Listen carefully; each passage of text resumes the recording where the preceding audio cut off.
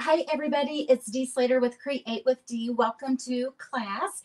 We are going to do Watercolor Pencils 101. So, welcome. And as you come on, I would love for you to say hi and let me know that you're watching this, either whether it's live or when you come back and maybe watch the recording. It is going to be streaming both on Facebook and YouTube. So, welcome wherever you're at and coming from. Well, I'm so excited to talk with you a little bit more about a technique or how to use the tools of watercolor pencils. We're going to be exploring 3 or 4 ways of how that you can get started using these pencils. I think you'll really enjoy it. This will be this week's class, and I'll explain more later on if this is something that you would like to have as materials to go. Okay, let me turn the camera to our project and we'll get started. Give me 1 second here. Alrighty. So today what we're going to do again is Watercolor 101, and there's pretty much 3 things that you need to get started. And as always, it's kind of ink. In this case, the ink is the watercolor pencils, paper, and then stays on ink to play with it. And we'll explain all of this here in a little bit. So what is a watercolor pencil? A watercolor pencil looks just like a regular pencil. You hold it just like a regular pencil, only it does have color on the tip of it. And the pigments that are in this, the color part of it, is designed to interact with water. And so that's why, hence the name watercolor pencils. So we can do a bunch of fun techniques with using these pencils and adding a little water.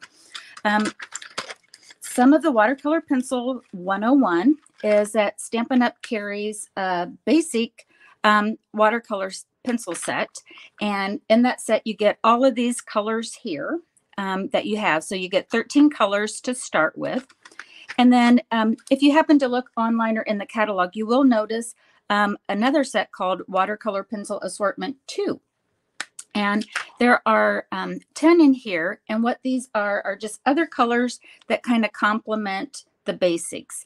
If you're getting started, I would recommend starting out with the larger pack with the basic colors, and you'll be able to probably color just about anything you want. But then as you get more involved and you want more color options without having to blend, the Watercolor Assortment 2 might be for you. Paper that we need for doing our watercoloring. You can get the watercolor paper. Stampin' Up! Carries Fluid 100 watercolor paper. Let me kind of just show you this a little more in detail. It's textured, and it's got a high cotton fiber or a high cotton content, which means that it loves water and it will absorb it and blend and take the water the best. You can also use thick whisper or thick basic white and thick basic vanilla. That would be great. You just want to avoid anything that's slick. So anything that's got a shimmer to it or a shine won't work because the water is going to sit on top of it. You need something that's a little thicker paper-wise for it to absorb. For today's video class, what we're doing is I am going to show using the watercolor paper because, again, that's what it's all about on it.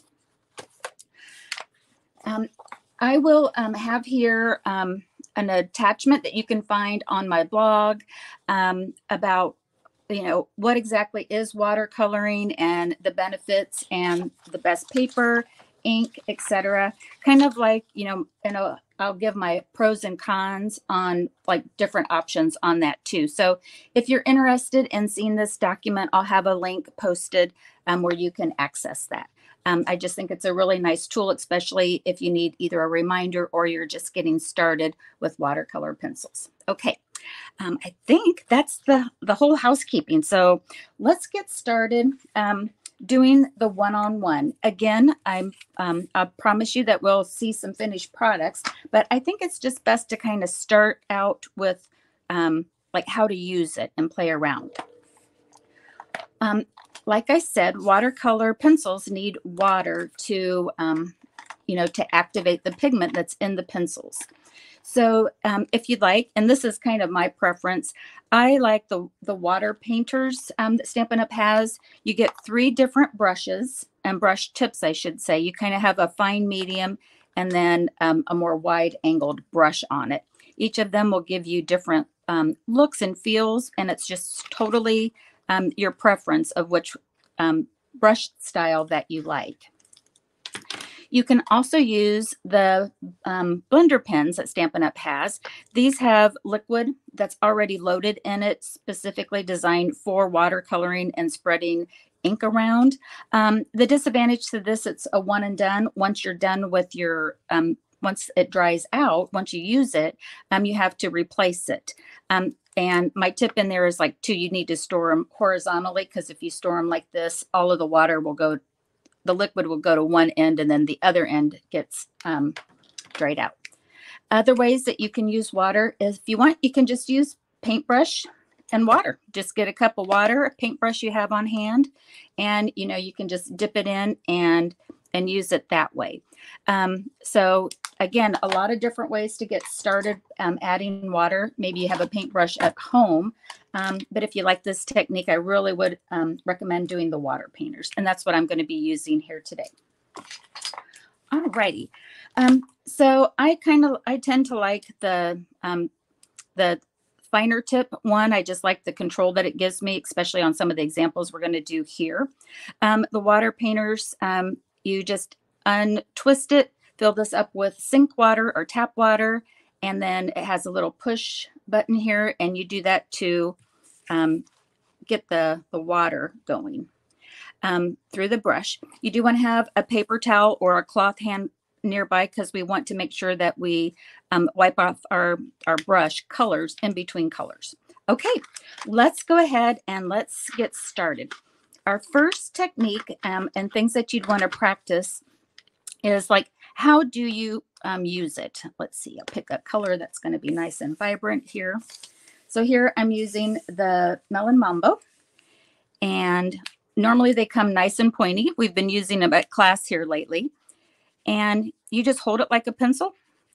And if you do a light pressure, you get a light mark. If I go a little darker, I get more intense. So depending on if you want a light look or a dark look, it's the pressure that you have on it. As you can see, I'm doing it at an angle. If I do it up and down, I get a more solid line, but that's hard to blend. Okay, let's see what this does. All right, so I am going to get my brush out again, my water painter. They used to be called aqua painters. If I say that inadvertently, it's the water painters. And again, we just go ahead and we can apply water to the pigment. And then as you can see, it goes. I like to, when I do these large washes, I kind of do an oval kind of circular motion to blend in all of those lines. And I can stay right in the spot that I use the pencil, or if I want, I can carry that color around with me without putting the pencil down. We've actually got some stamps in the catalog, that background stamps that are part of the set, that actually kind of give that look. But when you see these backgrounds, that's what they're kind of, the stamps, that's what like the watercolor was designed for, that inspiration. All right, so I'm going to clean my brush, whether it's the paintbrush or these or the blender pen. You just do it till it runs clear. And now let's pick another color. Let's see. Let's do, let's do this. This is Calypso Coral. And, I can go ahead and do that. I can press hard. I can press light. I can press really hard. I can press really light. And again, it's like I can even put a drop of water on there if I want, and blend. So the more I do circular, the more it's kind of going to pick up that pigment and blend. And you don't have to do these one at a time. If I wanted to, I could sit there, and I'm purposely just pressuring different, or using different pressures on it. And then I can go ahead and pick up my next color and maybe blend a little bit of them in between. Come up and do one color here first. And I can stop whenever I want, or I can really spread it out. You can see here, like when I went over it time and time again, it makes it a little harder to actually blend. But if that's a look that you're going for, you know, you can do that. Here I'm wiping it off because I'm switching colors. Get a little more water going. And so I can put all of my colors down at once and then do my blending. Okay, so that's how you can play around with it and kind of get familiar with how watercolor pencils do. At class yesterday here in person, you know, I'm encouraging everyone like to go home and cut off a small section of your watercolor paper and just practice. You know, practice makes perfect. You can kind of see what pressure you like and do that. Okay, so this is one option here, is to just practice and do a pretty blend. All right, so you might be saying, all right, Dee, that's great, but what can I do with that? Well, let's go ahead and we'll make a project using this technique here where we're just making a background.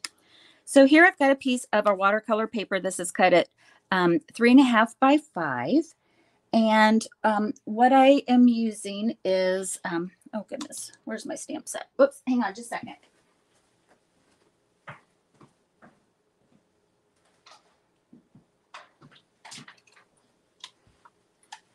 I wanted to give you 3 different looks today. So this is one of the Celebration stamps that you can choose with a $100 order. It's beautifully happy. And we're going to be making something with this nice large, what I'm calling like, it's got line art in it, meaning that it's designed to be colored typically, or that, you know, it's going to have open spaces on the stamp. So I'm going to make a nice background for that. And I'm going to go ahead and I'm going to switch to the watercolor assortment too, since we've seen some of those. And I'm going to use Flirty Flamingo and Granny Apple Green. So I'm going to go ahead and, where is my, so I have the stamp set here loaded on my Stamparatus. Let me just kind of show you what this looks like. See if I can get that for you. So there's the stamp set. It's nice and big on that. And watercolors aren't, for what I'm doing here, it's not, what do I want to say? It does not need to be perfect where exactly the flowers start and the leaves finished on it. So I'm just kind of going to add some color here on the top, and then here's some greens. Again, you would kind of look at your stamp and you can see approximately where things might be positioned. Again, as you can tell, I'm using the side of the pencil. And let's bring this up here. I want a little more intense color. Alrighty. All right, so I made sure I had it cleaned. I'm kind of squeezing as I go because my brush tip was dry. And I'm going to kind of add some of the Flirty Flamingo. See that it's super light. Hopefully you can see that. Add some water, and you can drop some water right onto your paper. And go from there. Wipe off my brush, change colors, add a little more pink. Oops, got a little. So I might do something down in here just to show that you can go back and add to it. Oops, get that. As you can tell, I'm picking up some of that, the Granny Apple Green. All right, so, and you keep going until you're happy with your background wash, is what I'm kind of calling it. All right.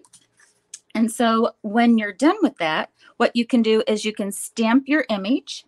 And on this one here, I stamped it with Versamark and then embossed it with gold embossing powder. Isn't that pretty? That is so pretty.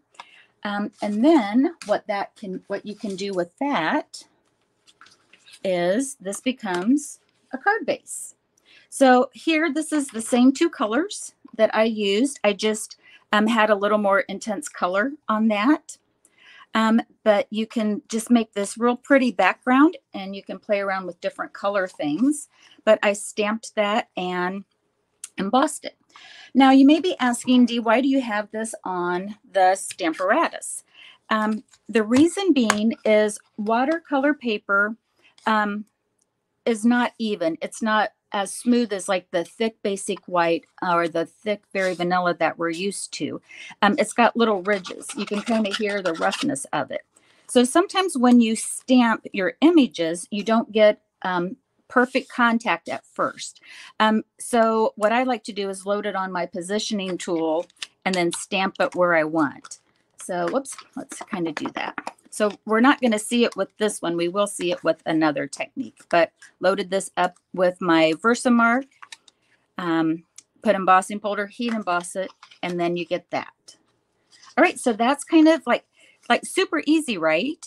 And you can stamp whatever. Once this dries, you can use this as any other paper. You can stamp any image that you want on top of it. All right, well, that's probably the first way of using your watercolor pencils is just making a simple background wash to it. All right, so that's, I guess, tip number 101. Let me get my little sample page back in here. All right, another way that you can use, or that we can use our tool, our pencils, we can just use it as a coloring tool. So let me go ahead and I'm just kind of going to use both of these color palettes here, just back and forth, just to give everybody a chance to see what it looks like. This is on the standard watercolor pencils, and as you can see, this pencil is used down to the nub after class yesterday. You can treat this just like any other pencil, and you need a pencil sharpener. I'm going to use this tray here. So you just, if you happen to have a pencil sharpener around, like a makeup pencil or something, you just go ahead and sharpen it, and to get to the next, reveal the next part of your pencil. So just a pencil sharpener will be able to get your point back. All right, so we can just do standard coloring with this. I'm just going to do one of the gooses. This is from the stamp set called Silly Goose. It's got some really cute little characters in here. So this is one of the stamps that I use, the one that they are kind of doing fist bumps. And what you can do is you can outline. So outlining your image gives it definition. Oh, and I did use the StazOn ink for that. StazOn is a permanent ink that won't bleed when water hits it. So this is why StazOn's recommended to use with watercolor. So even if you go on to Stampin' Up's online store and you look at the StazOn ink, what it will say right there is that, it's made for use with watercoloring. Again, so it's the type of ink that it's in there will not, the water won't bleed with it. All right, so I'm just going to kind of add some color here on the beak with the pumpkin pie. And now I'm going to color in the inside. So you can use your pencils just for coloring. You don't even have to use any water with it if you don't want to. So here I'm just going to kind of show how you can use your watercolor pencils just to add color. One of the benefits with the having the pencils is that it's very cost effective. It's a cost effective way to have the color coordination. All right, so that's what our goose looks like when I just use the pencil. And it's cute. And I've added color to it and not any problem at all. All right, so now let's go ahead and we'll take our water painter You could use a paintbrush, whatever you'd like. And now I'm going to activate that pigment from the pencil and actually spread that color. Oops, I didn't have to clean that because I don't want a whole lot of water on these little places here because it will bleed out from the lines on it. Okay, got that. Change color. Now I've got a pretty dry brush, and the reason is I want to make sure that it does not go outside the lines. As you can see, when I add the water, the color gets more intense. It's cute as it is with the pencil, but again, we've taken the pencil look and made it into a paint look with our watercolor pencils. Oops. And if you do want to add more color, more intense color to it, if you want to, you can let that dry just a second, or you can come in while the paper's wet, and the wetness of the paper will interact with the pigment, and you can really, you get a more defined color. And I can spread that around a little bit. All right. So there's our two little ducks, or geese, I guess, because it's called Silly Goose. And then here's an example of what you could make with it. So here I've got, I actually outlined it with another color. So I have the two tones there. And this was my sample one that I made for myself. And it's not perfect, but you know what? I think it's adorable. If you notice here, I kind of used that wash technique that we did previously, and with the green, and just kind of anchored it a little bit so that they weren't just, in midair. So I kind of made a little grass scene on it to put it on. So that's another way that we can use the pencils, is just as a coloring technique on it. All right. I've got one more technique on how to use the watercolor pencils 101. Everything's doable, right? Please give me your comments and let me know what you think about this. All right. I talked about using StazOn. I'm going to go ahead and clear this off here just a little bit. You can use your watercolor paper just like you would anything else.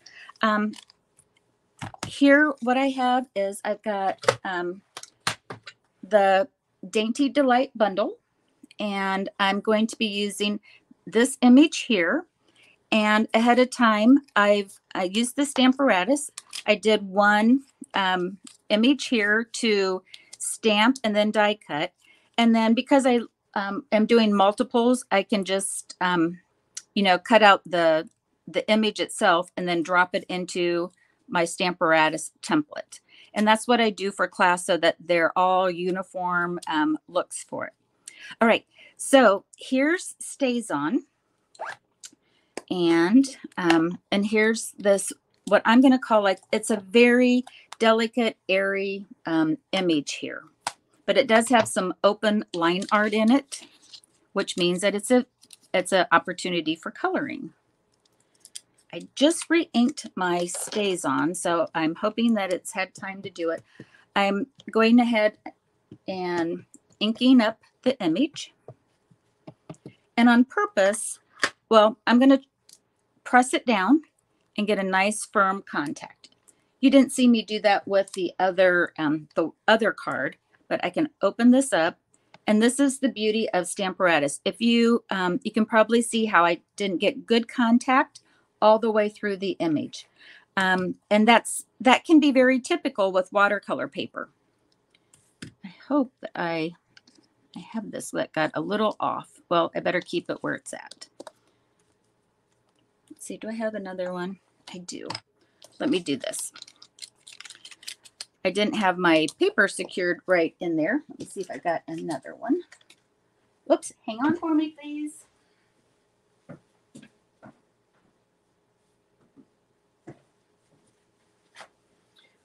All right, so I got to get this positioned where I had it. It kind of moved on me just a little bit. All right, let's try this again. All right, ink up and press down. And that one stamped pretty good, but if I want it a little stronger, I can ink up the image again and press down. So while you're getting started with using stamped images on the watercolor paper, I would recommend, if you have the Stamparatus or a positioning tool, to definitely get that out until you're familiar with how much pressure that you need to use when you're stamping. All right, so here's this image here. And the flowers, you know, there's not a whole lot. I want it to be colored, but if I use the watercolor pencil, perhaps like I did here, this tip is pretty big, right? Another way to use our watercolor pencils is to, I'm going to try to find a strong color here. Let's see. I think I'll stick with Flirty Flamingo here.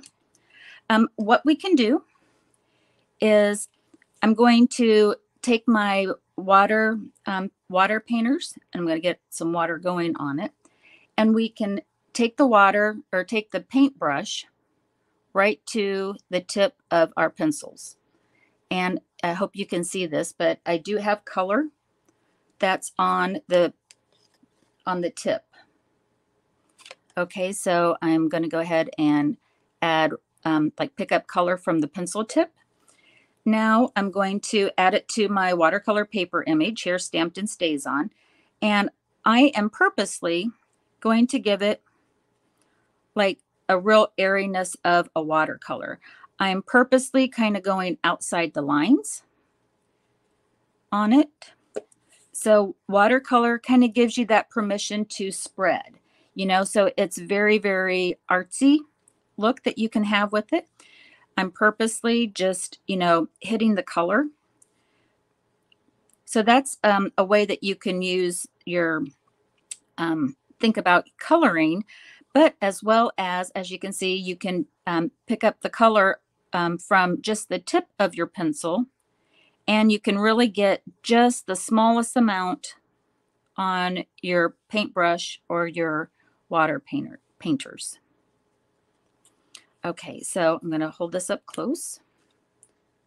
So super airy and on purpose, but then that's a way I can get some real detailed paint, or, you know, color right where I want it. All right, so let me go ahead and let's see, I'm going to get Old Olive. Now you can use the color palettes that are that are in one of the packs. I'm just kind of showing you some of the colors on both of them. Again, I'm going to sharpen my pencil a little bit just because we used it a lot at class yesterday. And I've kind of advanced some water in it so I could make sure I could clean off the pink. Now I'm going to pick up Old Olive from the tip. You can see where I've got it on the tip of my paintbrush. And now we'll paint the leaves. And you know when to add more ink from your watercolor pencils is when the paintbrush runs dry, or if you want more of an intense look. You would repeat that with all of the leaves. And then what I even did on this, even though it's not an open thing, I just followed the lines of the stems just to give some greenery to it. And I think with the watercolor look and the watercolor pencils, you know, it kind of gives you permission to do that a little bit. And you would continue on until you're happy with it. And then here's a finished look. So as you can see here, I didn't completely color that. I even kind of took liberty and colored the leaves that are going up here a pink tone. Again, it's not perfect, but it's watercolor. That's the whole point of watercoloring. And here's the card from that. So just a super sweet card that's using the watercolor paper and using that technique that we just did here, taking the pencil direct to that. And that Sentiment Celebrate You, that is from the Daisy Delight bundle as well. All right, so let's see. Oh, I've got one more thing to kind of show you as well. So here's like 3 cards that we did with those 3 techniques.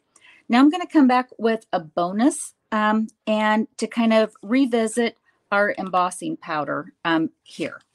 All right, so ahead of time, what I did is I used that same image from Beautifully Happy, and I heat embossed it with gold embossing powder. What we can do now is embossing powder on an image. What that does is it gives a little ridge. So when you use your watercolor pencils, that it kind of gives a little, what do I say? It holds the color from spreading onto the paper. It acts as a little barrier for it to bleed. Now, of course, you can do this where if you really saturate it, you can do that. And it will bleed over, but it does kind of give a little bit of a barrier. And let's see here. Let's show, like we can just think outside the lines here. I'm going to use Rich Razzleberry and Bermuda Bay from the original set. I'll show you 2 techniques on this one sample here. I could go ahead and color the individual areas here, and then come in with my water painter or brush and activate that. And because the embossing powder is raised, it kind of keeps the color from going beyond the embossing powder that's already on there. And so you could do that with however you'd like, or, you can do that all at once. Or if you want more control or there's smaller areas, take your brush to the pencil. And so these little areas might be hard. And as you can see, I can color over the embossing. And then if I'm like, okay, maybe I got outside the lines or I got too much water, you can always take your paper towel and you want to daub. So just up and down, and that would take some of the excess water off of the top. So again, I could take the technique that we learned with taking the paintbrush to the tip for it. And when something like this, that would probably be what I would do, just because I feel like I have more control on the brush than when I put the pencil. But again, make a couple samples, play around with it. So here I can color a lot more area with the pencil. I'm kind of doing circular motions with it. And maybe on the center, I want it a little bolder, so I'm really going to use the point of it. And then here's some blue. This is a Bermuda Bay. Again, I could take it from the tip if I wanted to and paint like I did on a couple of those panels. And then here, maybe I want a little more color on the veins. So I'm going to use the top part of the pencil. Watercolor pencils, you guys, this is adult coloring at its best, right? So this is our stamps that we can use with adult coloring. As you can see here, it's not infallible. It's it will, if I get messy, it will go outside of the embossing powder, the embossed area. But if I'm careful at the edges, it will stop it. So I'm coming right up to the edge of it. All right, so the more I go around, the more it kind of blends, but I don't want to blend the center as much because I want to keep that more intact. Okay, so there's the flower. And of course, this isn't how I'll leave it. This is just kind of for an example. I wiped off my brush, changing colors now. And so I'm kind of using my brush to push the color right to the edge of the embossing powder. And again, if I wanted to come in while this is a little damp, I could come in with my pencil, and that water is going to help give the shadows that I may want on it. All right, let me just kind of show you that again up close on that. And so you could keep going with that one oh my goodness, where is my sample of that? Let me get my sample of that one. Goodness, guys, hang on just a second. Sorry.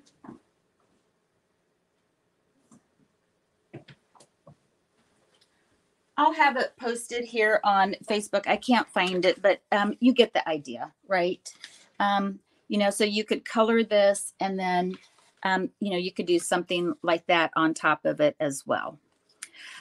Also, while we're on like the background wash, I forgot to show you, you can even make cute little sentiments on that. All I did was just go ahead and I heat embossed. And then on this one, I did the light technique of putting the pencil, the water or the brush to the pencil and then swirled it over it to give it a background on the inside as well. All right.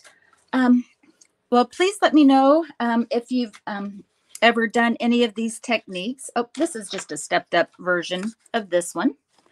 Just wanting to show different colors, how that could look. But this would be the class that you would get. You would get materials, including the watercolor paper, to make 3 of these, or to make 6 of these cards, 2 of each. Obviously, like the dies and everything wouldn't be there, but you would have paper to use whatever you would want to use in your stash there. I will have the supply list that I used on here if you want your hand at trying some watercolor penciling. You would need your own watercolor pencils, of course, but the kit to go would include a sample pack of the paper, and you would just cut it down to size for whatever you need. All right, everybody, thank you so much for joining me here today. Let me get the screen turned around again.